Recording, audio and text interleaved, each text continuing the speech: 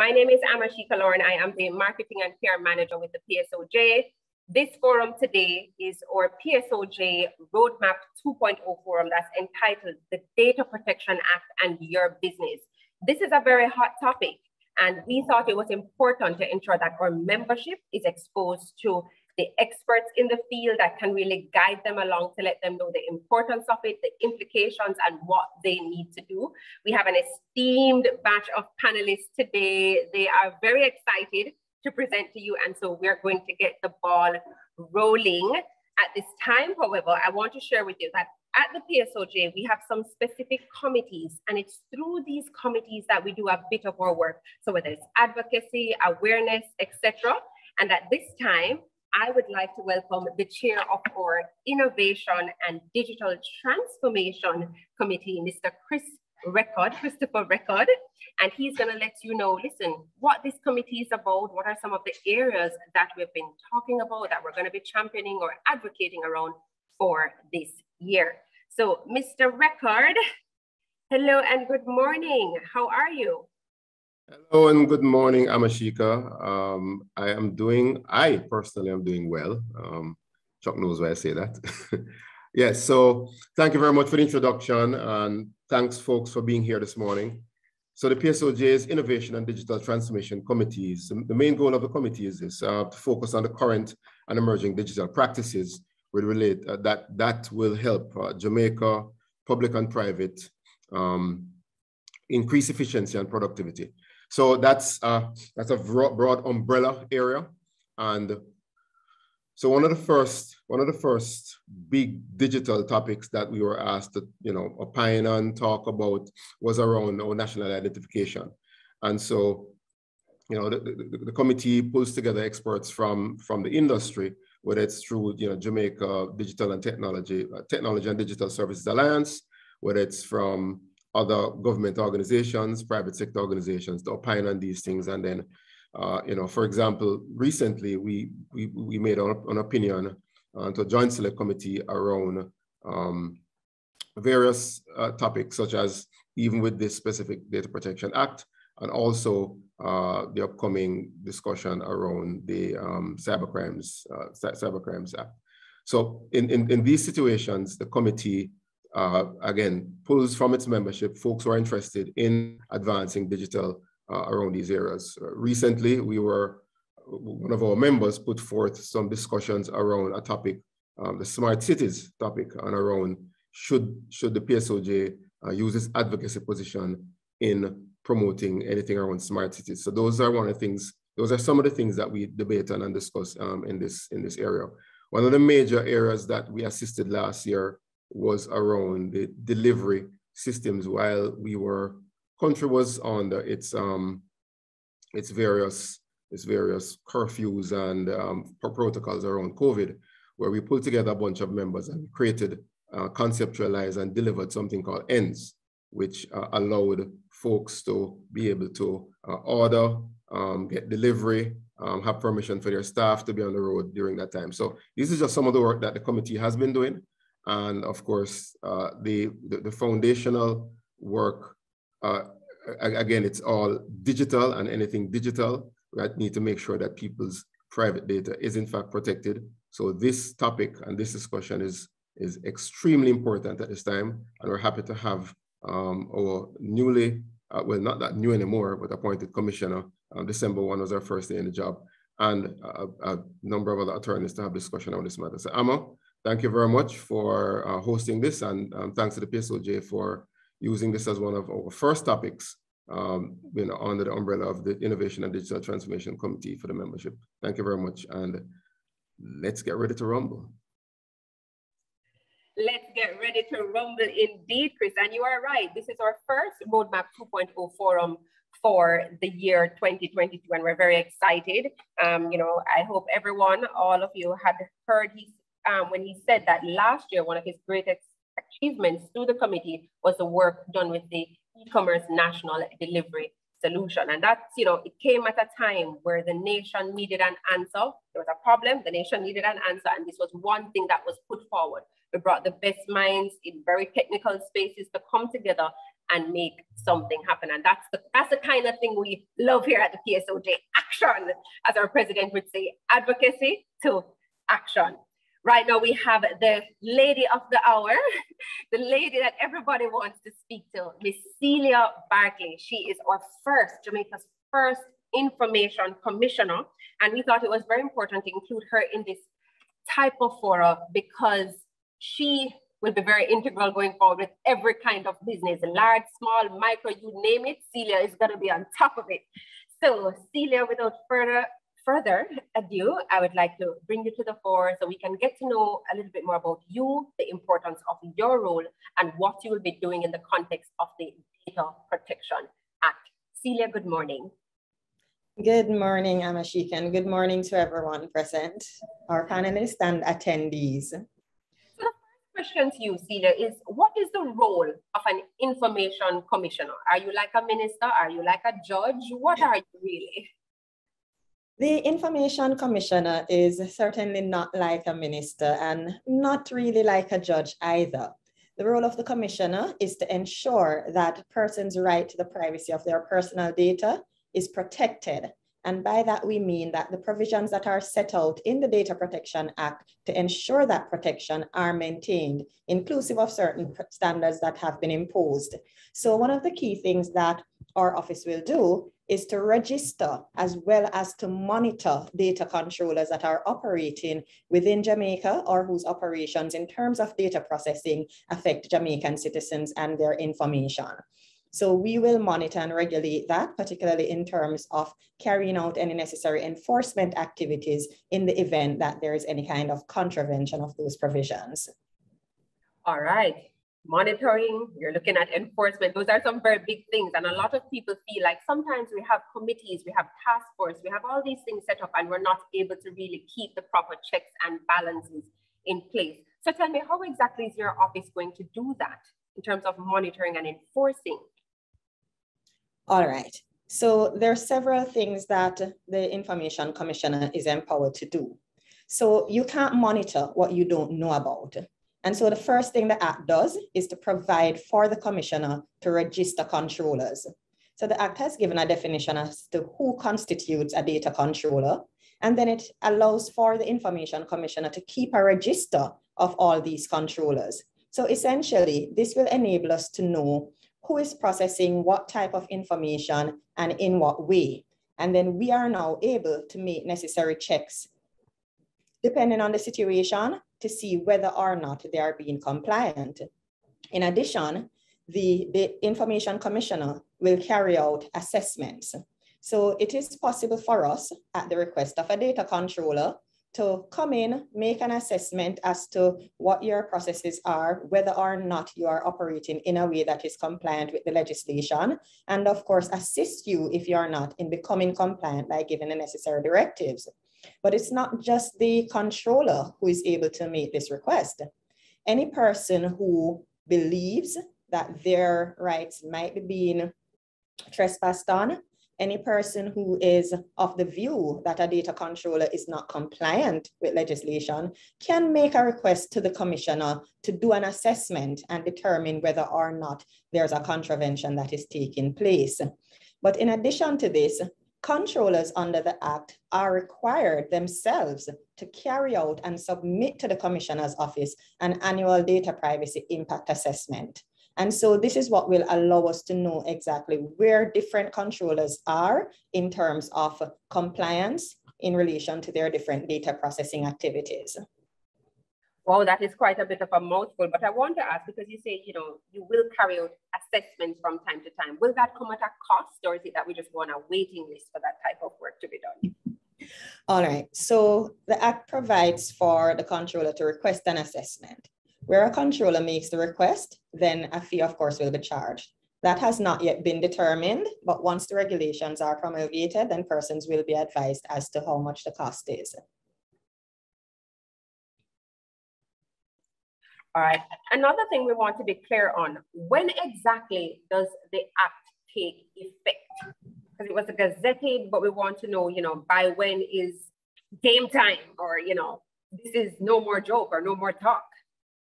This is a very good question because it has been a concern for several persons that has been raised with the office. So the first gazette publishing an appointed day notice was published on the 30th of November, 2021. And that gazette stipulated that certain sections of the act came into force as at December 1, 2021, when I took office. However, it is important to point out to individuals that Section 76 of the legislation provides for a transitional period. That's a period of 2 years within which data controllers are required to take the necessary steps to get themselves compliant. And during that 2 years, they may not be prosecuted for breaches under the Act. However, please note that even though Section 76 was not specifically mentioned in the Gazette, the section itself is very clear insofar as it expressly states that it counts from the earliest appointed date under the Act. So there are several appointed dates that are provided for in Section 2, which may come in relation to different provisions and types of data, but the earliest of all appointment dates under the legislation is the 1st of December 2021. So 2 years from that, meaning at the end of November 30, 2023, all data controllers are expected to be in compliance. And at that point, our full regulatory role is expected to also take effect.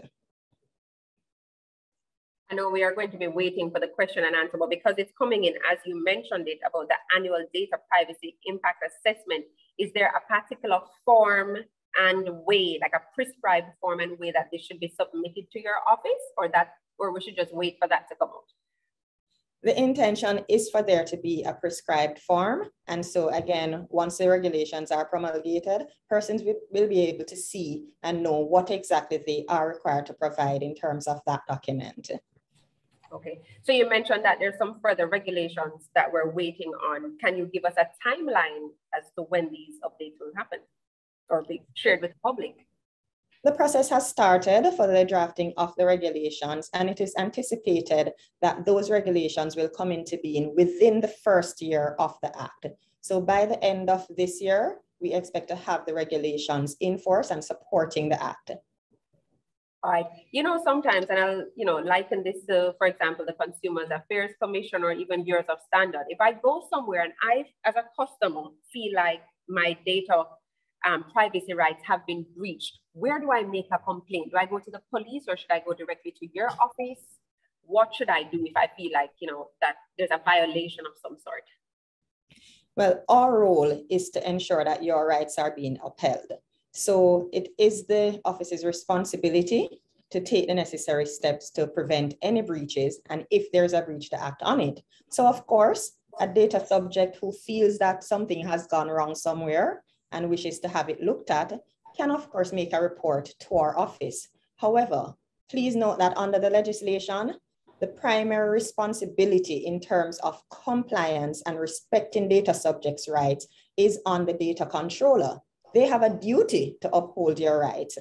And so we ask that data subjects, if it is that you have a concern, that you raise it first and foremost with your data controller, where they have a data protection officer appointed. Then Section 20 actually makes it one of the duties of that protection officer to ensure that data subjects are able to exercise their rights. And so you can contact the data controller, bring your concerns to them through the data protection officer, and they have a responsibility to address those concerns, whether to respond to you as to whether or not there is a legitimate concern, or to let you know if there is, what steps they have taken or will take to address it. Naturally, if you're not satisfied with the response, or if a data controller chooses to be unresponsive, then by all means, a subject can make a report to our office, and then we will investigate and take the matter further. Do you personally think that you will be empowered to act in a way that is just and in the interest of individuals of Jamaica? Or there's more work to be done on the Data Protection Act? The Act does give relatively far-reaching powers in terms of allowing us to conduct enforcement. But one of the things that we would like to focus on is the fact that there will naturally be numerous cases of breach. In terms of our ability, for example, to prosecute every single case that comes up, I don't think there is any organization in any country that is in a position to do that. But what we recommend and what we certainly seek to do is to have the full buy-in of controllers into the regime and into the system so that they can help us to resolve the problems. Now, the Act also looks at allowing the commissioner in certain circumstances to appoint a mediator to help to address some situations. So that will help to minimize the workload in terms of matters that may, for example, need to be prosecuted through the court. And so we hope that by utilizing that system as well, we're able certainly to do much more in terms of our reach. So it's one thing for the private sector to know that, you know, this Data Protection Act is going to implicate all of us. But in terms of the government, is the government going, having sensitization and training sessions as well to be compliant? Very much so. And I am quite pleased at the rate of take-up in terms of the public sector. I can say from my office's perspective that several organizations of the government have reached out to us. They have looked at the Act and they fully recognize that all public authorities under the Act are required to comply and are required to appoint a data protection officer. So they have been taking steps to make themselves aware of what their legal obligations are, as well as what technical assistance they may need in terms of bringing themselves compliant. And already we have organizations within the government that are looking at themselves and their structure and trying to determine as to who would be an appropriate officer for them to appoint as a data protection officer. I'll mention that one of the concerns that has been raised, which is natural, is in terms of the limitations regarding the budget and how exactly you pay for these services, whether it is that you are now going to be adding an additional member of staff in order to perform this role, and how is the government overall going to finance the cost. And so that is feeding into and will inform consultations that we have in terms of what arrangements can be made, whether for individual government entities, groups of entities, or even a whole of government approach in terms of the provision of that services. But outside of those discussions, certainly individual entities have been taking steps to get sensitized, whether through my office or through the use of privacy practitioners, and ensure that they're duly informed in how to go about becoming compliant. All right, so I know we in the PSOJ have a batch of esteemed attorneys that can help with our membership, but will your office be producing like a list of, you know, verifiable attorneys that are experts in the field that could also help to guide people on this journey? What we have been seeking to do, and our role is to inform the public as much as possible regarding matters concerning data protection.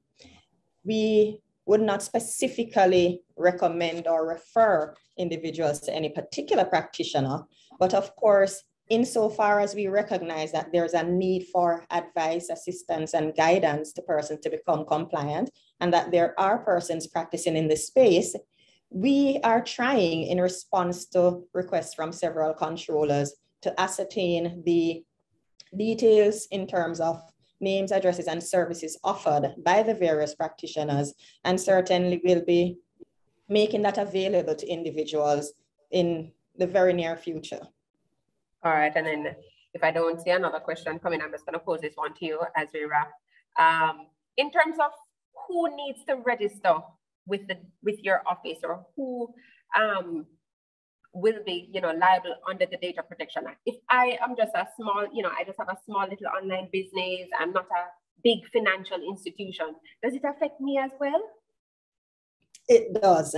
And I'm pleased to say that this act is in that way non-discriminatory. So whether you are a small man or you are a large enterprise, the act treats everybody fairly in terms of the rights and obligations.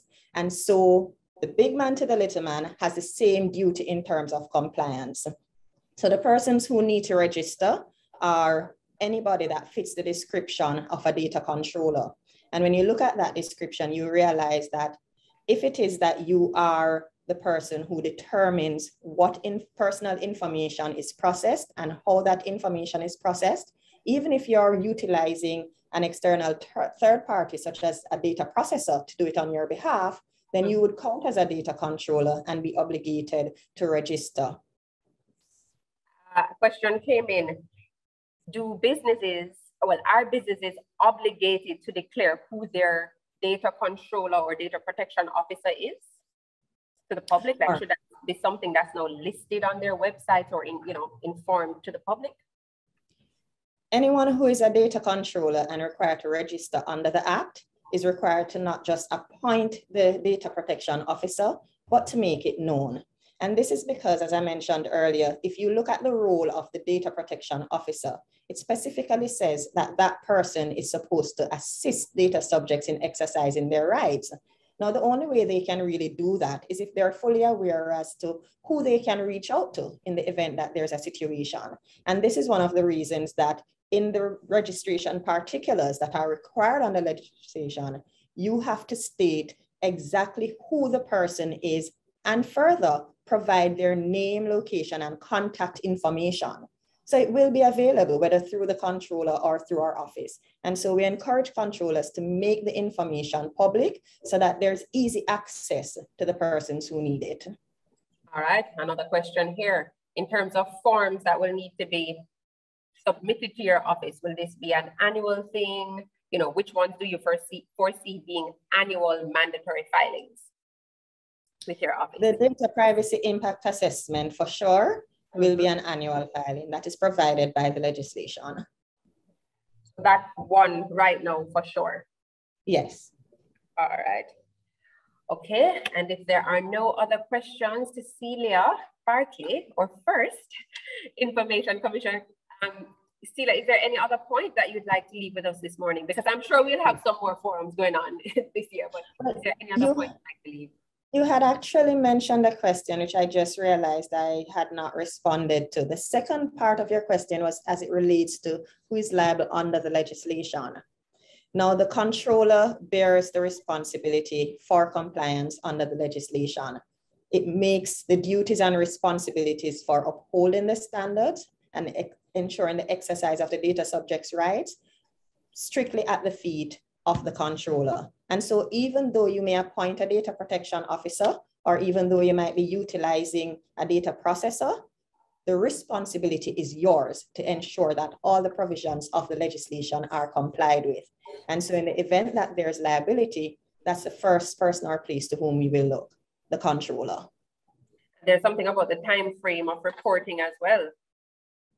Yes. Well, there's a duty on the controller in the event that they have in some way breached a provision of the legislation, or particularly we have heard situations of entities being hacked. If it is that there is a contravention, and particularly where you know or ought to know that this may have some substantial effect on data subjects, then you have a responsibility under the Act to ensure that within 72 hours of you knowing about it or it occurring, you report it to our office. All right, Ms. Barclay, okay, one more. What happens, okay, let's start here. Does the data protection officer have to be located in Jamaica? There's no express provision in the legislation that speaks to the location having to be in Jamaica.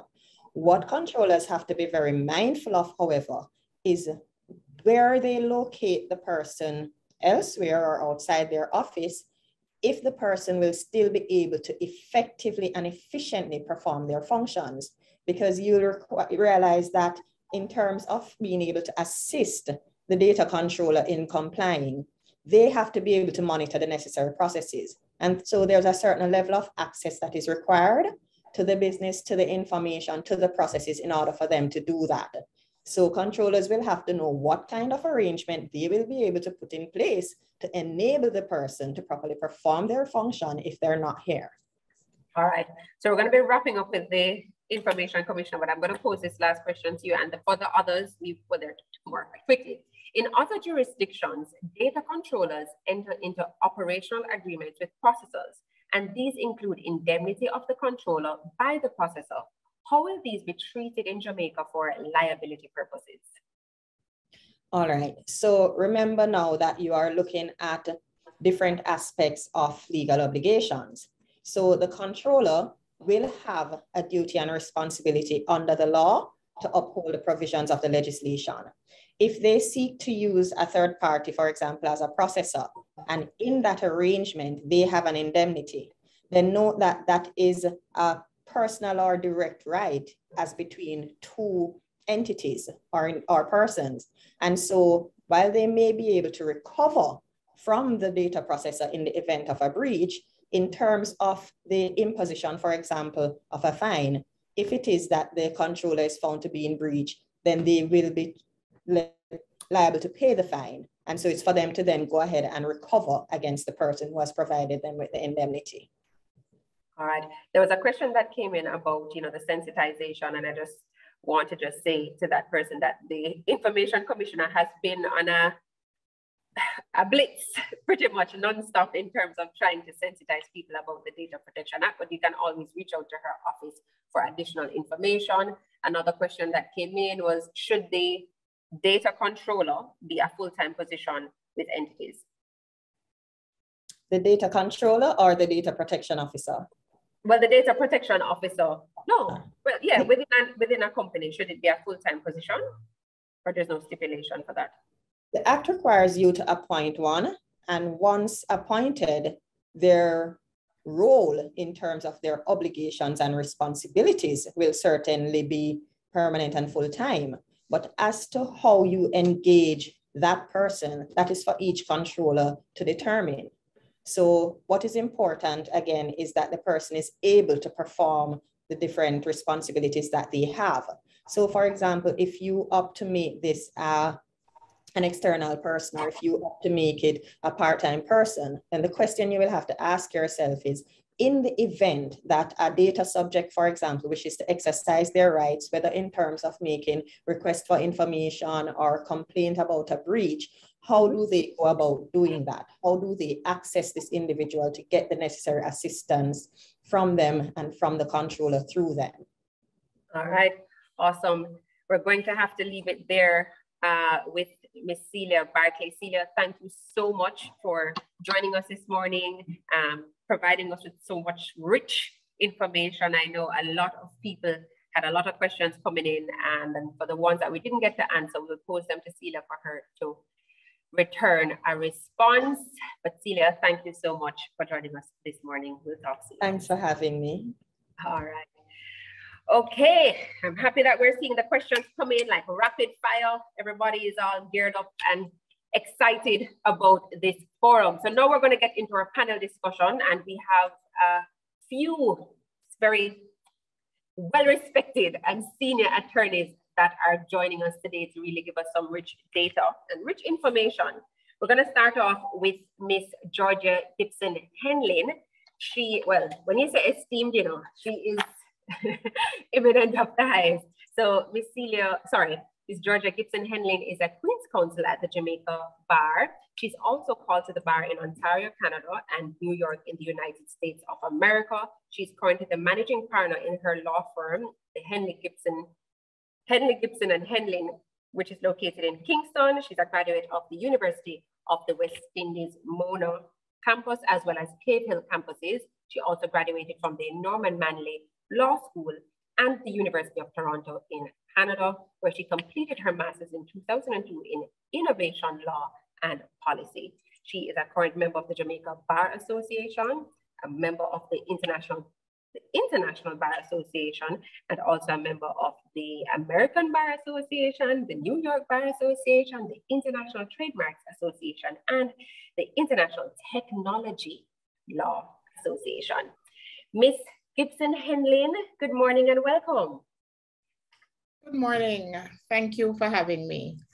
All right. So with you being QC, I also want to touch a little bit on your certification in this area, because it's not just to be an attorney has, read the Data Protection Act and that sort of thing, but you have some a little bit more qualification in this area. Could you break that down a little bit for me? Okay, I'm very happy that you asked that question, because earlier when you spoke of attorneys being here and so on, if for persons who were on earlier, they would have heard Chuck and I joking about what we ought to be referred to as in fora such as this, because although it is an easy transition for attorneys at law to become privacy practitioners and to implement privacy programs, but you don't have to be an attorney at law. Part of your team probably should have an attorney at law, but the privacy profession is an emerging one, certainly for Jamaica, but world over, there's actually a whole field of private practitioners, which includes persons who have backgrounds as engineers and so on. So I think it's very important to know that, so that people appreciate that they can have a wide pool of persons from which to choose. The other thing about being a privacy practitioner as well, there are actually associations globally. I think Chuck belongs to a different one from the one that I am in. So I am in the International Association of Privacy Professionals, and I'm actually the co-chair of the first Caribbean KnowledgeNet chapter for the International Association of Privacy Professionals, and they're not just attorneys. So that's very important to say. So that is why I have CIPPE, which means Certified Information Privacy Professional. The slash is because I've specialized in the area of the GDPR. You can specialize in the Canadian version where you would see a C. There is the US version where you would see US. And there are some other versions which probably we do not necessarily need to be concerned with, but to the extent that the GDPR is the gold standard, you will see most persons with that /E. CIPM. CIPM is a Certified Information Privacy Manager. So that clearly sets me apart from being Queen's Counsel Gibson Henlin. Queen's Counsel Gibson Henlin is an attorney at law who practices litigation in the court. But with CIPM, I'm equipped to, and anyone with the CIPM and similar qualifications are equipped to assist organizations with the compliance with their privacy program. So it's very important for the members to understand that, to look out for those credentials. And I think Chuck may be able to add to that, because as I say, he has a different credential, but it does the same thing. I will touch base with Chuck in a moment. So I want to start with a little bit of current affairs. Now, a few weeks ago, front page on the Gleaner, the Electoral Commission of Jamaica, it was being alleged that they were selling voter information or access to voter information. Can you just break down what was happening and if there's anything illegal that was taking place? Or how do you view a situation like that? Okay, so I read it in the newspaper like everyone else. So on Sunday, March 27th of this year, there was an expose by the Gleaner indicating that several credit bureaus and other banks have non-exclusive access, it says, to voter identification card database by electronic means to verify the authenticity of a voter identification card that is presented to them by the owner. And the credit bureaus, they say, pay an agreed fee. And naturally, this caused some great consternation, because when you look at the voter identification card, it does contain personal information that is regulated under the law. So the first thing is that it has the name, it has the height of the person, it has date of birth, and it has an area, I think, for distinguishing marks. Now, those distinguishing marks, so this voter identification card not only contains what we call personal information, but sensitive personal information. The personal information is information that you will use to identify a person, but the sensitive personal information is particularly important under the law because it carries with it a higher standard. If there is consent, you will see that you need explicit consent and in writing in relation to sensitive personal data. Sensitive personal data, religious information, political affiliation, height, weight. So that would be physiological characteristics and so on. Color of your eyes, if you have a scar, if your sexual orientation and things like that. And the reason for according a higher degree of protection to sensitive personal data is that it has a greater impact on the rights and fundamental rights and freedoms of an individual and can cause greater harm or distress. It's important to place on record as well that the Electoral Office of Jamaica denies that they are selling personal information. I've gone through some of the questions, the answers that they have given to questions raised by the Gleaner. I really think that the answers raise more questions than they have answered. Now, we know that under the Data Protection Act, it prescribes circumstances in which the data for individuals may be processed. Process has a very wide meaning, so that even just by, I mean, this is extreme, almost like looking at the information, one would say that you are processing it because data at rest that is just being stored is being processed. And so it has to be processed in accordance with the standards and the principles inside of the law. So the law says it has to be lawful. There should be fairness and transparency.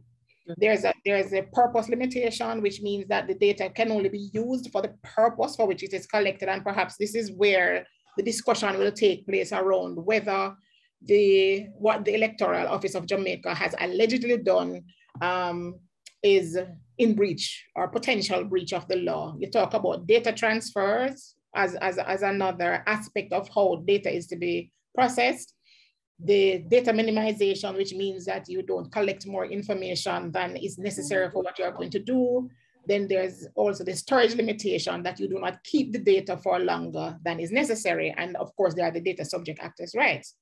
So let's talk about the purpose. So you asked me, is it legal? And even for myself, I would like to say that the jury is still out. But if I were to look at the matter from the perspective of the functions of the electoral office or what it is set up to do, for the moment, I may end up coming down on the fact that they were a little bit unaware of what is required of them as data controllers, because the Electoral Office of Jamaica was set up under a statute known as the Electoral Commission Interim Act. And I think that was in 2016.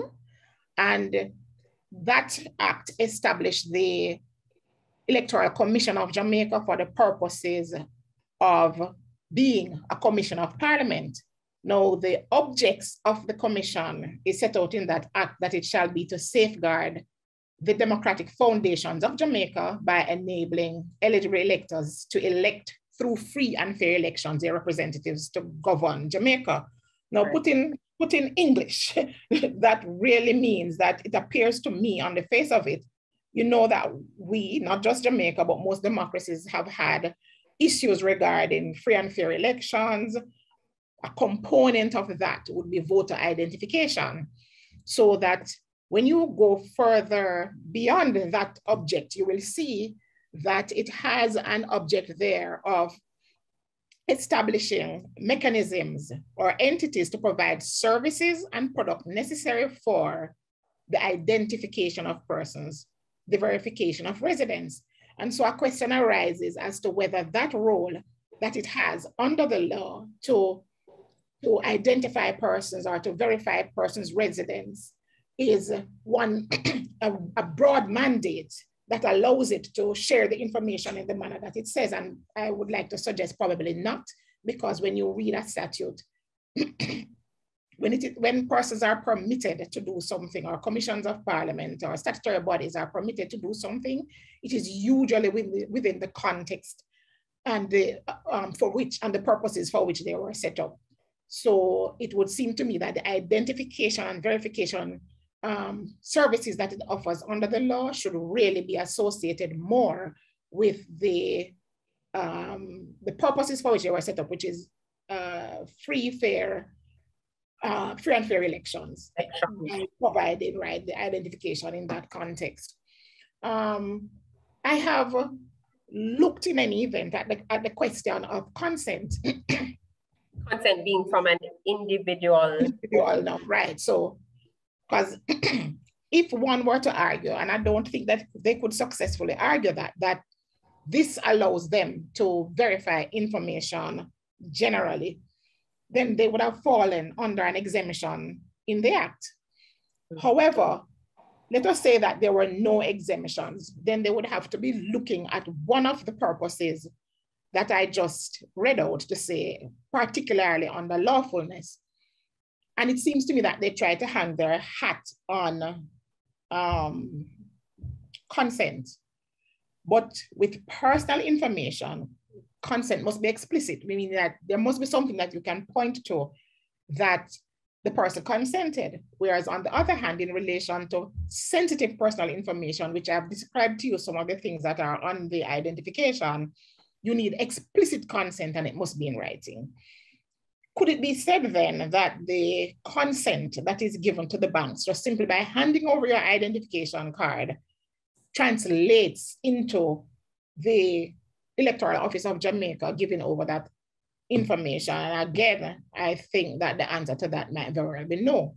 So what I did in order to test what I'm saying, and remember that these are preliminary thoughts, right? But to test the information in a rudimentary way, what I did is that since I recently and in the past year or so would have applied for some form of credit from the bank, I looked at one of the forms that I was given to sign for the credit bureau, and it does not say anywhere there that I would have authorized any verification of my identity by the Electoral Office of Jamaica. What I consented to when I signed that, albeit reluctantly, it says here that the bank hereby gives the customer notice as to the below mentioned matters, and by countersigning for the acceptance of this document, the customer accepts such notice. And it says the bank will treat the customer's information as confidential, and it talks about who they will give the information to: branches, subsidiaries, representative offices, and so on, and also to the credit bureau for risk analysis purposes. It says the bank may from time to time give any customer information to the credit bureau or reporting agency, persons with whom the customer may or have or propose to have financial dealings, persons in connection with any dealings the customer has or proposes to have with the bank. The customer agrees that the bank may use all such information to establish and maintain the customer's relationship with the bank and to offer the customer any products or services from time to time. So in that context, it's kind of difficult for me to accept an explanation that says that by giving my identification, or any customer for that matter, to a bank, then it translates into consent for another controller to hand over my information. And especially in a context where, as I say, it's sensitive personal information, so written consent is required. And for the persons online, it may not be an ECJ issue, but I would like to suggest that perhaps a best practice issue, and the way that I read the law, is that it's individual responsibility. So that if I give my information to you, it is for the purpose that I give it to you, and anything that is connected with it, with that purpose, anything that is reasonably connected with that person for purpose, because then I actually have a right to know every single place that my information is going to be used for any of the purposes that is stated under the law. So, I mean, that was a mouthful, but in a nutshell, I'm trying to say that I don't know in any event that by giving consent to one controller, that translates into another controller being authorized to give out my information without it being in writing. For the viewers or attendees, then also they have to make a distinction between the requirements for consent in relation to personal information and sensitive personal information. Wow, I did not think that, I want to say you've made it so academic, but that was such a beautiful response to something that was a current affairs issue. And I thank you for how you've broken it down. We do have two questions that came in as you were explaining. I'm going to start with the first one here. If the EOJ verifies by confirming if the information presented by the entity matches theirs, but did not indicate what the EOJ's record says, would that make a difference? But I don't know that the Act speaks to a little disclosure. Because that's what that sounds like, a little disclosure. So because I kept back some and only gave out what you have already consented to, I'm not sure, because the only other circumstance in which I do recall, certainly as regards the GDPR, where there would be such an exemption, is where the information is in the public domain, where I place the information in the public domain. With the Electoral Office of Jamaica, we are not, I would say, providing information to it because I suppose we want to really. It's that if we want to vote and participate in the process, then we register, but it is with the expectation that it will be used for the identification purposes for the elections. It has become commonplace. I actually need to say this because it has become commonplace for banks and other institutions or organizations and businesses to use and treat with that identification as if it were one that authenticates a person. And that's why I say there's no bright line. That to me is something that we may need to consider, because is there room for argument, as the Electoral Office of Jamaica says, that it is common practice and common knowledge that the identification cards are not just being used as electoral identification cards, but government identification cards? And does that mean that implicitly we are consenting then to have the person verify that information? One of the other thoughts that came to me as I was thinking about it, because it requires a lot of thought, is that there is so much identity theft in the United States, perhaps because they are more mature than us, certainly in relation to the use of identification and in the electronic space. And I wondered whether they had this verification thing in place, because if they had that optional, what I may call it, or automatic verification in place for government IDs, it seems to me that you would not have so much identity theft, which means that it's not done. So we have to look in order to answer that question. Apart from erring on the side of caution and trying to follow as closely as possible what the Act says, we may need to err on the side of caution that if we don't see it happening anywhere else, it's likely that it's not permitted. All right. Thank you so much for that. As we're wrapping up with Ms. Gibson Henlin. Another question came in. Under the Proceeds of Crime Act, financial institutions are required to verify the identity of customers. Jamaica is gray listed due to anti-money laundering weaknesses. So is it that we have to ensure we get consent to verify identity and to access the credit bureau? What would you say to that? No, because under the Data Protection Act, there are several lawful bases on which you can get or disclose the information, and one of them is if it's required by law.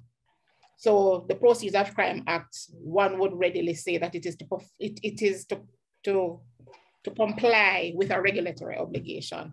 The issue though, since I think that's the banker asking it, and I'm happy to be talking directly with a banker, is that it's not so much your compliance obligations that you need to watch. It's about that purpose limitation and the data minimization.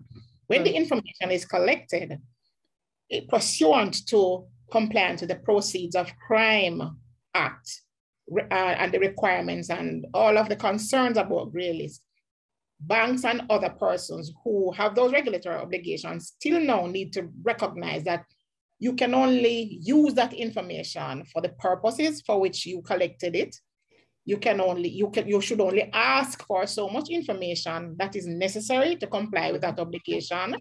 And then it talks about how long you store that information for. So like one has to now watch and be more targeted and intentional about your cross-selling, and so that it would minimize the amount of text that unsolicited text or emails that consumers may complain about once they provided information to the bank. So I'm just saying, watch that as well, that there are other obligations. So you will have a lawful basis, yes, Proceeds of Crime Act, but do remember that that purpose for which you collect the information is always going to be something that the data subject can take you to task on. All right, Miss Georgia Gibson Henlin, thank you so much for breaking down that for us. I am sure we all learned quite a bit. And we have some questions coming in, but we do have two other attorneys. I'm just going to ask you for a little bit more of your time as we continue with our Roadmap 2.0 forum, looking at the Data Protection Act and your business.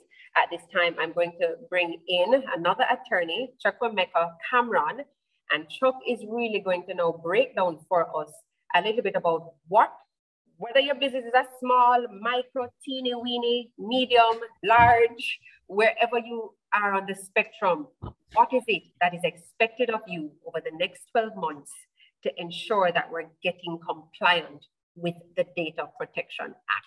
So Chuck, good morning. Thank you for joining us. Good morning, Amashika. How are you and all the viewers and my fellow panelists? And we're good. We feel like we're privacy practitioners. We're very happy to be here. Yes, please. So I look at it in two phases. Mm-hmm. There are two big pieces of activities you need to undertake. The first thing is that you need to put yourself in a position to register with the Information Commissioner. That's step number one. The second step is then to actually implement that privacy framework that's prescribed by the legislation. And one naturally feeds into the other. Mm-hmm. So in preparing to register, you're actually doing the groundwork that is necessary to implement that privacy framework that is required by the legislation. So what does preparing for registration look like? Because that can easily be taken for granted. Mm-hmm. It is not like registering with the registrar of companies. It is not like going on the tax roll. It is not even like going on the marriage roll. Okay. In order to register, the legislation requires that you provide some very basic information to the Information Commissioner. She wants to know what personal data or category of personal data are you processing? What category of data subjects personal data are you processing? Who are you sharing this personal data with? And what are the general controls you have put in place to protect this personal data that you're processing? So so that is what will inform the registration particulars, in addition to, as we heard the Commissioner speak to, identifying your data controller, identifying your data processor. However, to elicit or uncover that information is a very involved process. The first thing we need to do, we need to understand what personal data is. Mm-hmm. And so we even learned there's personal data and sensitive personal data. Remember, we spoke about categories of personal data, correct? What is personal data? So are you processing is PSOJ processing our personal data now? Yes, they're processing our faces, they're processing our voices, and we have our names on the screen as well. So from a PSO perspective, you have to identify what are the processes that PSOJ undertakes in their day-to-day business. One of the things is as advocacy to action, and in the middle of that is sensitization and awareness. So this would be one of your sensitization awareness processes. And you're collecting personal data from us. You're collecting personal data from your participants, everybody that had to register. So you would have to know, you'd have had to know that we collect video recordings of our participants. You'd have had to know that, you'd have had to declare that you're also collecting the audio, the voices of the participants. Everything that you collected, you'd have to be able to identify. Then the Information Commissioner wants to know, well, before you do that, you need to know if you are sharing that information with anybody. So right now, you are sharing all of our information with somebody in foreign. You are exporting our information across borders. Zoom does not reside in Jamaica. Zoom head office is in one country, and the servers that are processing this personal data resides in a specific country. Those cloud servers reside in those specific countries. You need to be able to tell the Information Commissioner where those servers are. You need to declare to her on registration that you are we are processing this data, and these are the persons that you are sharing the data with. Then she's going to want to know, okay, what are the controls you have put in place to ensure my privacy and your privacy, Amashika? You enjoy privacy rights as well. What controls has PSOJ and Chris, who is the head of the technology and the innovation committee, put in place to ensure that our privacy rights are not breached? So do you have a data processing agreement with Zoom? Is our data now encrypted when we're sending it across the internet?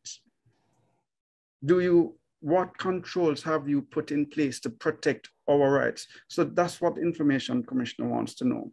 So I've just given you a very, very, very, very basic, simple contemplation of what you need to be thinking about. One, you need to be able to identify all the personal data.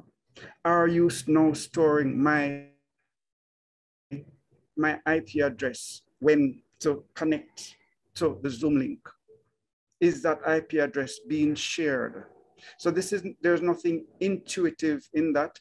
One of the reasons why Georgia has all those letters behind her name that she was explaining, and one of the reasons my name is long enough, so I don't usually put any letters behind my name.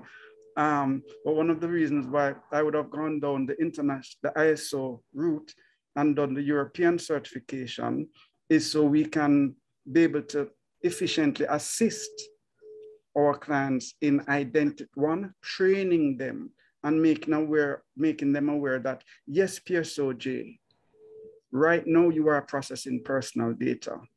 Mm-hmm. Yes, our clients, when somebody walks into your organization and that security guard captures your license plate number and name, when the CCTV captures a face, yes, those are all processes that you need to contemplate that process personal data. The Information Commissioner does want to know what to do with that, the name and the license plate number you collect in a security guard. What happens to that book? So it is a step that, from experience, dependent on the size of the organization, the whole concept of getting ready for registration takes upwards of 12 months. As I said, it's not like registering with the registrar of companies. Having done. But what I'm getting though is a matter of documenting all of your processes, how you're interfacing with your clients, whether it's online, via telephone, or whether they walk through the door. Documenting all of those processes would be a start. Correct. Well, the difference with information security and cybersecurity and data protection is all about compliance. How do we help you comply with the standards and the prerequisites prescribed by the legislation, so that when the Information Commissioner conducts her assessment, that's a very friendly term that is set out in the legislation. When she conducts her legislation, you need to be able to have documented proof of these things. So interestingly, and this is one of the questions asked was, could we use an overseas DPO? Interestingly, under the GDPR in Europe, you're not required to file what we call registration particulars. You're only required to maintain them internally. So unless the ICO conducts an investigation, you may never even have cause to present your registration particulars. In Europe, they call it the record of processing. In Jamaica, from the get-go, everyone must file one. So it is, and that is because we're starting from scratch. Okay, so remember we have 2 years, and right now we're in the end of the first quarter has ended. And I'm suggesting the fastest we have done it is in 10 months. You now have to roll out the data protection compliance framework. We heard about the Information Commissioner speaking about ensuring the data controller is in a position to enable the exercise of rights by the data subjects. What does that mean?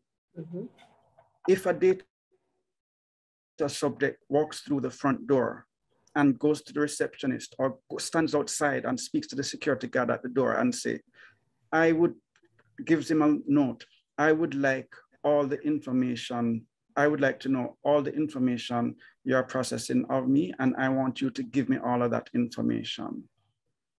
That security guard, that receptionist must be able to look at it and know what that is. That means she needs to know that this is a data subject access request, and if we don't reply to this in 30 days, I would be in breach of the law. So she now needs to know, who do I give this to action? So you must build out a process to ensure that you can deliver to that data subject the request within the 30 days. And that's an entire process that has to be built out in terms of validating who the data subject is, because you don't want to be giving personal data to a third party without any authorization or giving it to the wrong person and thereby breaching their rights. So putting a system, that's one right that we're enabling. What systems do we have in place to ensure that we maintain the accuracy of the personal data that we're processing? If there is a breach, when, and I don't use the word if, when there is a breach, and if the Information Commissioner comes in and conducts an assessment, she wants to see that you have a system in place to ensure that the personal data that you are processing is accurate and maintained. The question isn't necessarily, is all the information you have accurate? No, what is a system that you have implemented that has been documented and implemented and your staff members are aware of, that provides it? So when we speak about the privacy framework, it is ensuring that all the prescriptions of the legislation in terms of encryption, your vulnerability testing, well, your testing, your business continuity planning that has to be in place, all of those things are documented and you are in a position to demonstrate it, but you also need to ensure your systems are in place to demonstrably prove to the Information Commissioner that you have enabled and respect the right of privacy of your clients. All right. So that is not a one-year process either. I mean, listen, we're breaking down with examples and you're really walking us through how sensitive this is, whether we think the information is too sensitive or not, but how, as you say, how is it that we're documenting the information, the accuracy of it? And if the person said, hey, I want to know what you have on me, we have a responsibility to be able to provide that information as well. A question came in, Chuck, as you were speaking. I'm just going to pull it up. A little bit of a mouthful here, but let me get to it. For what it's worth, is the authority of the Information Commissioner circumscribed to the electronic processing of data only? Or if an SME has a big book with written down PII, is that hardback book and the internal processes that govern that book in scope of the Data Protection Act. Would that be a question for you or to Ms. Barclay? Well, we all get the same information from the legislation and the practice, and that's an easy question. The answer to that is yes. The answer to that is yes. And I made, in my example, I made reference to that security guard who has that big book in his shed that writes down your license plate number and the time you come in. You need to be in a position to know whether or not that book, well, how long are you keeping that information? How do you ensure the accuracy of that information is correct? Does that book reside within your organization, or is it shared with the third-party security organization that is providing the service? Remember, we're speaking about the rights to privacy and that you and I enjoy. So there's no limitation from a business perspective. If it is, you put the data subject at the center of your considerations and ask yourself the question, am I respecting the right to privacy of the individual? It doesn't matter if it's in an electronic format, digital format, or hard copy. You need to be accountable for it.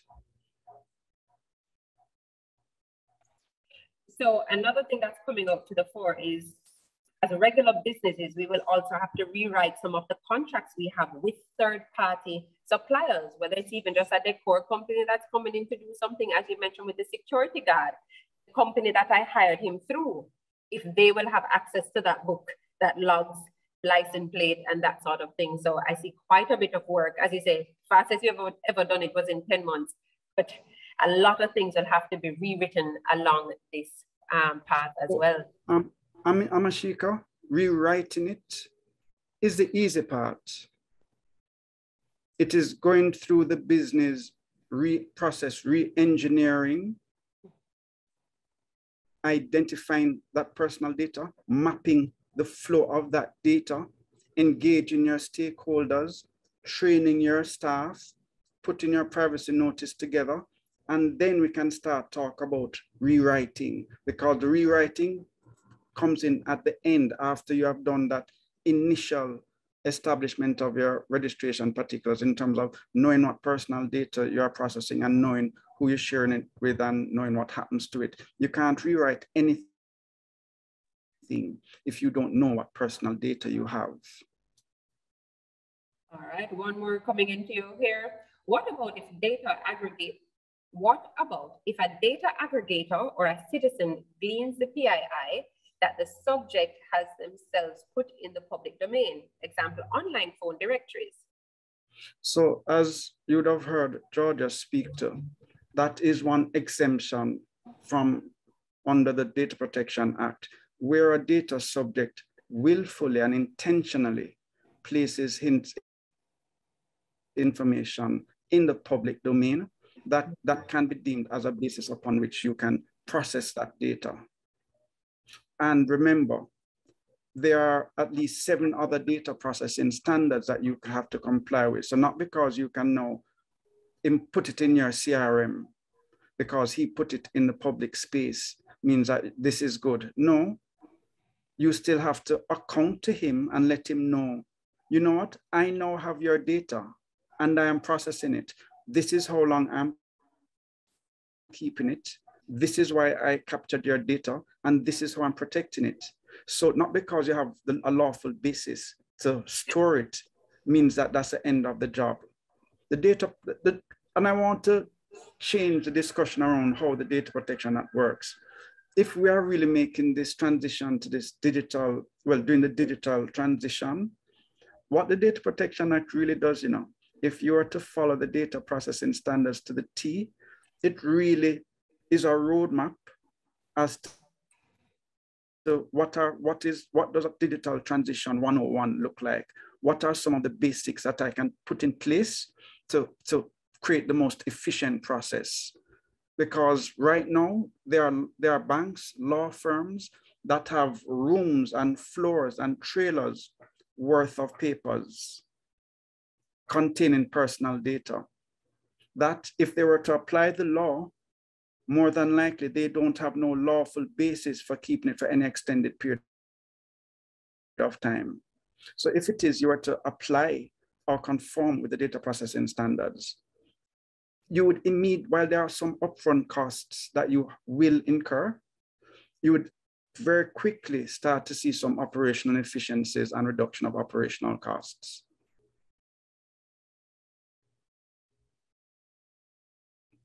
You're on mute, Amashika. Solid response there, Chuck.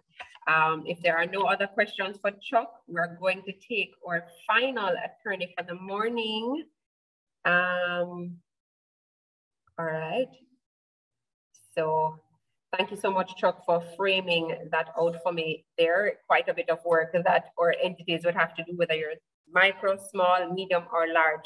It's important for you to start looking at the processes, how you're actually collecting information, how you're interacting with your clients online via another medium or even in person. And then contact one of our attorneys to help us go through this process of really becoming compliant, because it's not going to be a very short process. But thank you so much to you, Chuck. All right, I am now going to invite our next attorney, Miss Samantha Grant. And in terms of bringing in Samantha, I wanted us to kind of look at a little bit of, we're not the first place to have a Data Protection Act. It has been out there in other jurisdictions. We heard about the GDPR. And so I just wanted Samantha to give us a little bit of an update as to what's happening elsewhere. What are some things we should be contemplating or some guidelines? So Sam, good morning and welcome to you. Good morning, Amashika. Thank you for having me. Good morning, all. Good morning, presenters, panelists, and the attendees, of course. Sam, give me a little bit of an update. What has been happening that we can learn from as we go forward? Well, in looking at other jurisdictions, I focused on how the big question of liability. So the question regarding how litigation works under the Data Protection Act, how the rights have been enforced, and the role of the Information Commissioner in court, and her role in isolation, and her role in terms of bringing an action or an appeal of a determination of the Information Commissioner to the court. So specifically, what I noticed across jurisdictions, because there are over 120 countries that have data privacy laws, but there are fewer countries that have very similar data protection frameworks. And as you know, the Jamaican Data Protection Act is largely following the UK GDPR. So in looking at that, I focused more on the case law there.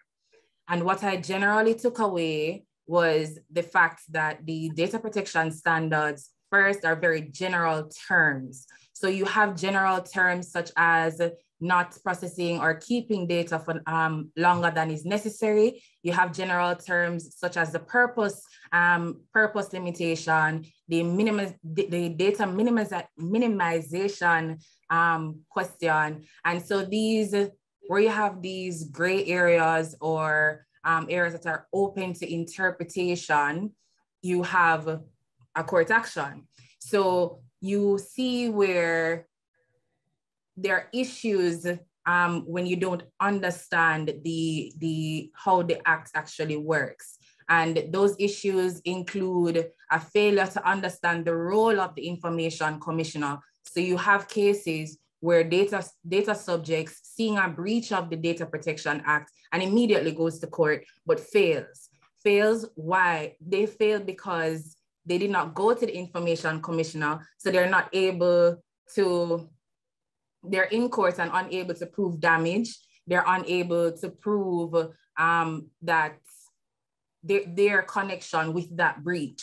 So that is why it's very important to understand the Information Commissioner and making a report to the Information Commissioner versus going straight to court to bring an action against a data controller. because not all rights and obligations under the Act would result in you suffering some damage and thereby bringing a court action. So I would like to point out specifically in that case, Lloyd and Google LLC, that's a 2021 case that is, if you Google it, it's probably the first case that you see under this area, where it was a class action that was brought against Google, but it was not brought beyond the application to serve outside the jurisdiction. Why? Because they were not able to establish to the court that they had a real prospect of success. And in doing so, that is you basically exposing your claim in a more concise way to satisfy the court that they should grant this order, which is something that will come up a lot here because we have a lot of data controllers that process data within the jurisdiction, but they themselves are outside the jurisdiction, as we would have heard before. So in that case, they were unable to prove that, yes, their rights under the Act was breached, but they were unable to prove that they suffered damage on an individual basis, although it was a class action case. That is one example. Another example is somebody not understanding the full capacity of the Data Protection Act in a circumstance, again, where a data controller is outside the jurisdiction. And here I want to bring our attention back to the fact that where you are a data controller that is not within the jurisdiction, you are required to appoint a representative within the jurisdiction. Now, what that means is not the fact that this representative will replace you in a court action. The representative is not the data controller for the purposes of liability under the Act. So what I've also seen is are cases where persons brought actions against a representative within the country versus the data controllers themselves. And that's it. I can give you an example of that case, and that is Rondon and LexisNexis Risk Solutions. So in Jamaica, we will have data controllers that are outside the jurisdictions, and you may have a lot of persons offering services, representative services, which really only acts as a conduit or a postal address for the purposes of compliance with the Act. So this representative is very, very different from a data protection officer. And so the liability in terms of that person or that company or that body would be very different from that of the data controller. What I also see in case law being developed in other countries is a lack of understanding with the rights and obligations, the exemptions permitted under the Act, and also exemptions permitted by other acts. And I think Mrs. Gibson Henlin QC had touched on that, and Mr. Cameron as well, in relation to exemptions provided by statute, such as POCA or the Access to Information Act. And so that's a first defense that a data controller can and will draw for when a data subject brings an action against them in court. Now, we're in the PSOJ forum, so we are largely dealing with data controllers. Now, your exposure to liability.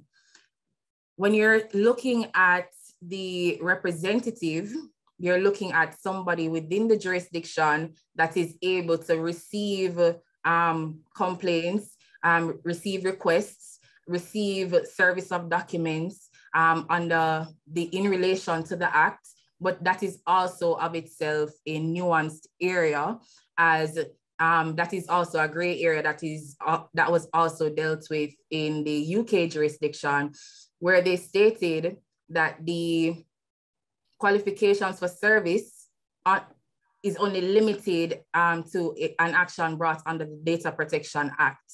So the case law there is developing, and you will need an attorney to really dive through the exemptions and how it relates to you. And in looking at the exemptions, each data controller really does need not only an attorney, but you need an attorney on your team.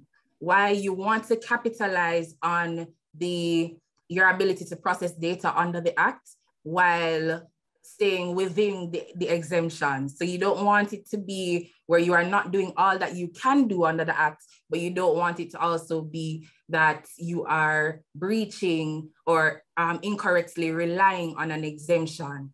Why? Mrs. Henlin touched on it earlier, the very important and underlying reason of the purpose limitation. And that is something that will give rise to a lot of litigation. The question of whether you are processing and collecting data in accordance with the purpose for which you communicated to the data subject. And that is a very, very, very large area of litigation under the UK laws. You foresee that being something that's going to come up quite a bit for us as well? Right. So a while ago, I just want to pose it to you here. What are your thoughts on the recent, Mailpack Airpost breach and massive cyber attack? What do you think the outcome will be? And if you have any advice to some of the customers that feel like their data was compromised, can you comment publicly in this way on something like this? Or is there that way you can comment on something like this? Well, I'm going to keep my comments very general because I must admit that I am unaware of the specifics of the case, but things to look out for. The first thing before you decide that you want to bring an action is to identify whether you have suffered some damage, and the breach itself is not you suffering damage under the Act.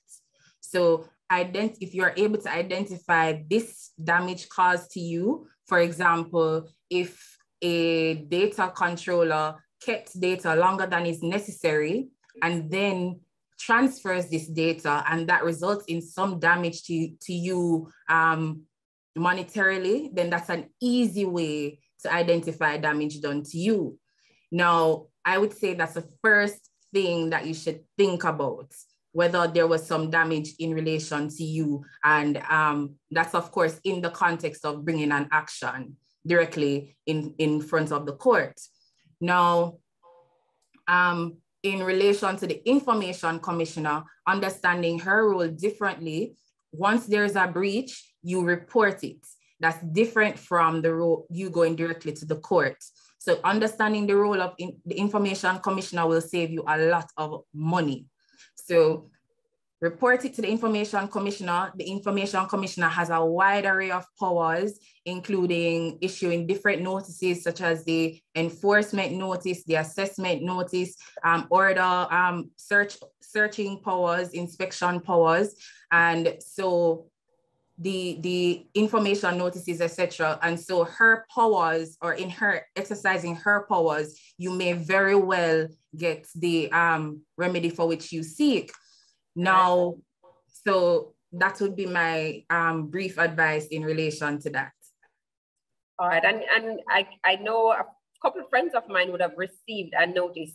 So would you say that now that we have the DPA, coming on stream, more companies are seeing it as important to inform their customers when breaches occur as well?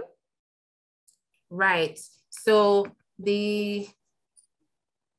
based on the requirements of the Act and its obligations on the data controller, right? The obligations thereunder would provide more protections for the data subjects, including informing them of when their data is being processed, when there's a breach. But I must note that the notification of the breach is not only in relation to the Information Commissioner, but also the data subject. So that is also a right that is guaranteed by the Act.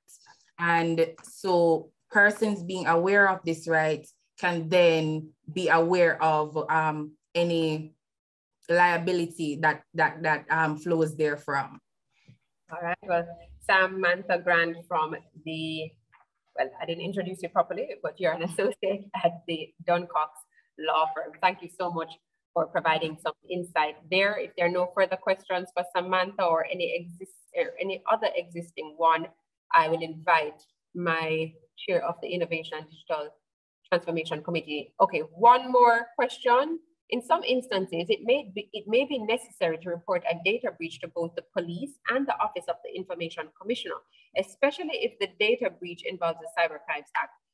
So, well, this is not a question, but I don't know if our Information Commissioner would like to respond on that. Or if, oh, well, I see Ms. Gibson Henlin raised her hand. I'm not sure if it's in relation to this one.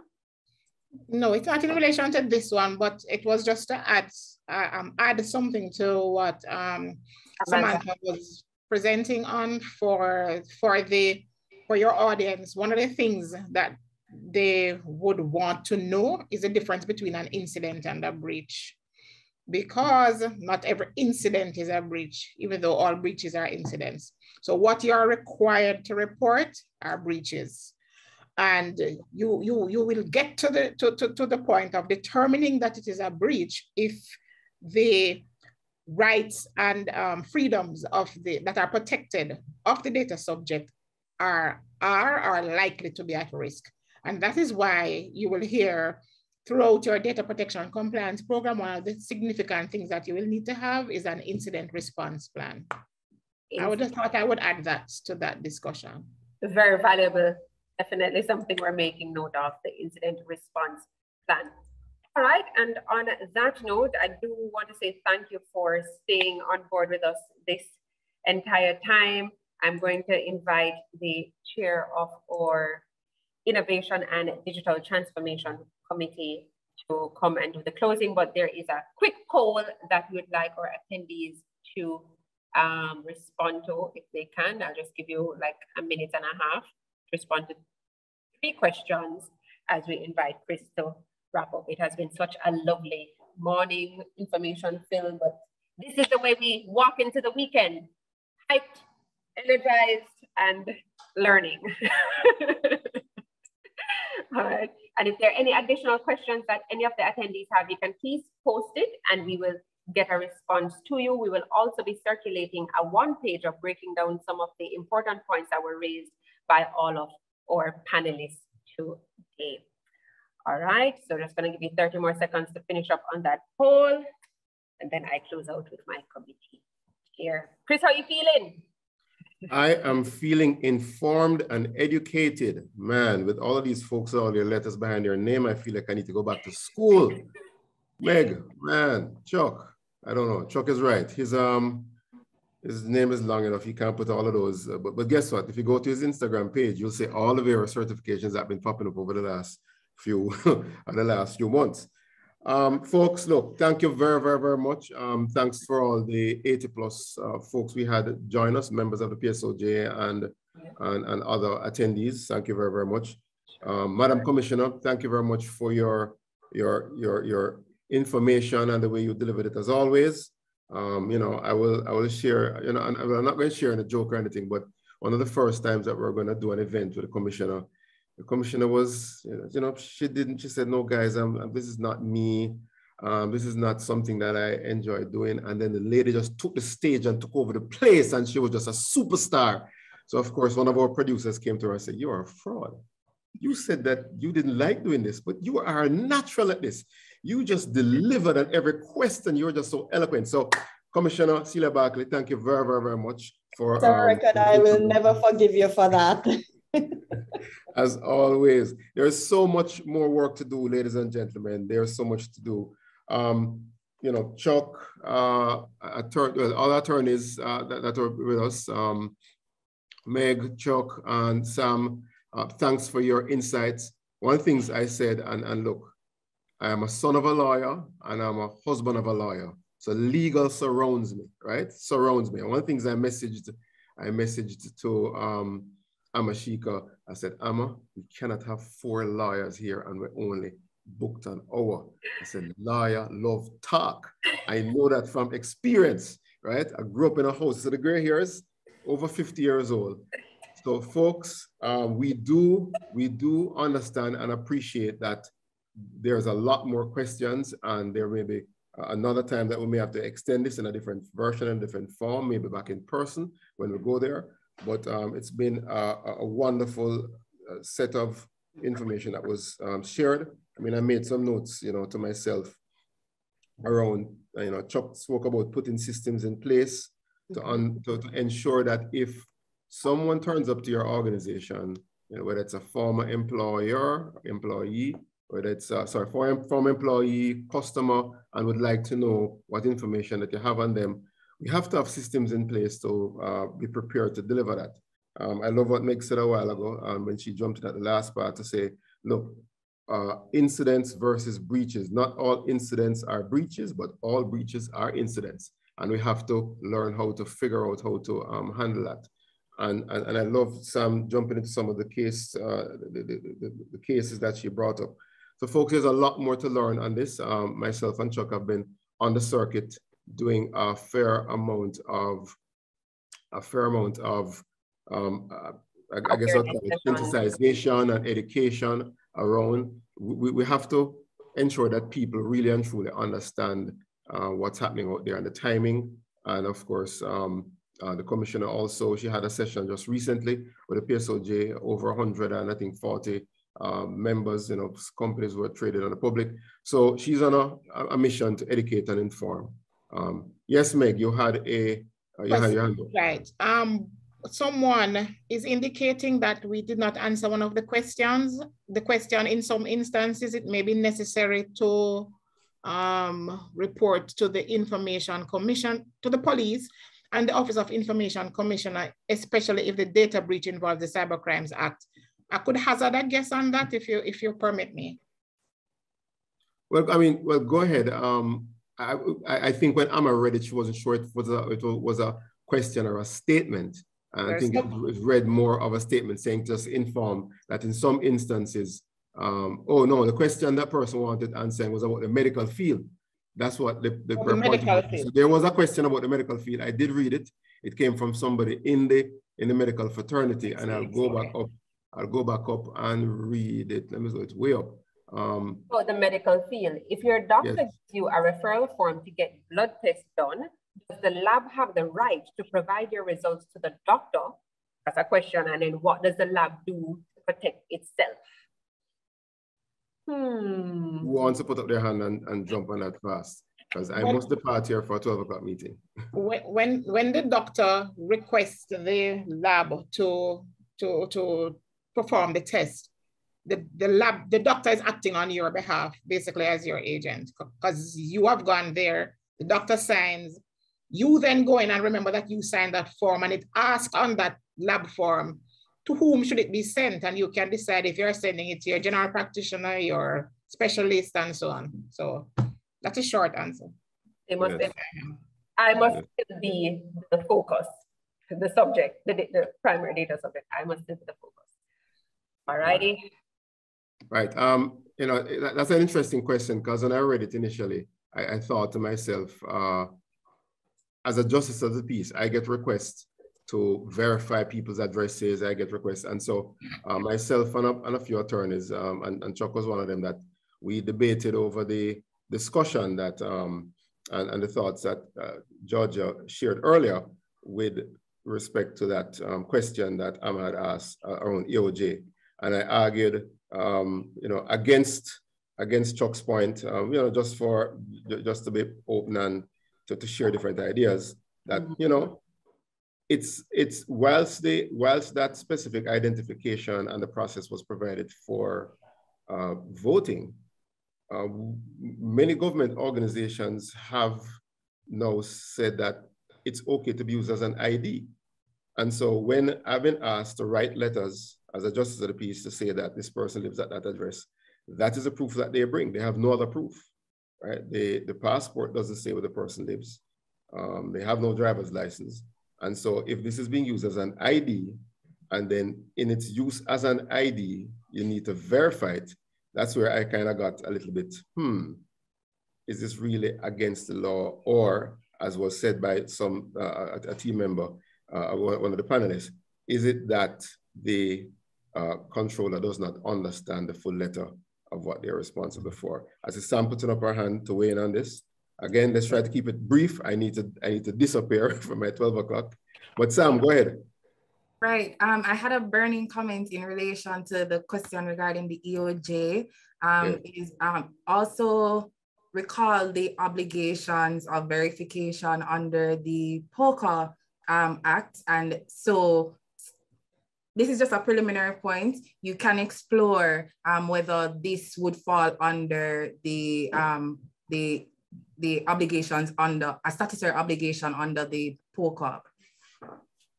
Okay. You know, Amma, as I'm listening to the questions here and I'm seeing more comments popping up in the chat, one of the things I think we may have to do is after this discussion here, we may have to extend this online. And look, guys, Jamaica Digital Society, Innovation and Digital Transformation Committee, we may have to open a Twitter Spaces and continue this discussion another time. So Amma, let's ideate around it. Let's get the panelists' approval. Let's see if we could just have one evening. Yes, we need to promote it to let people come back and join in the discussion, but it may be something that we extend outside of just our forum here as an extension. So it's just an idea. But ladies and gentlemen, thank you so much. Very, very much for being here. I think, I mean, I'm looking at all the questions here and I'm like, you know, taking notes, a lot of great questions, a lot of great scenarios. And I'm thanking the esteemed panel here for their discussions and debate. And of course, our commissioner, thank you very, very much. And thank you for the work that you do. Amma, over to you. All right, I just want to say thank you so much to everyone. We did see a question come in asking if it's going to be up on our YouTube page, and I will let you know, yes, it will. We're also going to take on board our chairman's suggestion to do a Twitter Spaces. So if you all are on Twitter, you can let me know. We can have a conversation offline because we do want to continue to sensitize people. And the PSOJ is a thought leader in many areas, and this is one of them. Hence, we do have a committee that focuses on same. Today was just an absolute pleasure. Chris Reckord, to Miss Gibson Henlin, to Samantha Grant, to Chukwuemeka Cameron, to Miss Celia Barclay, as well as to our sponsor, JMMB. I want to say thank you so much and enjoy the rest of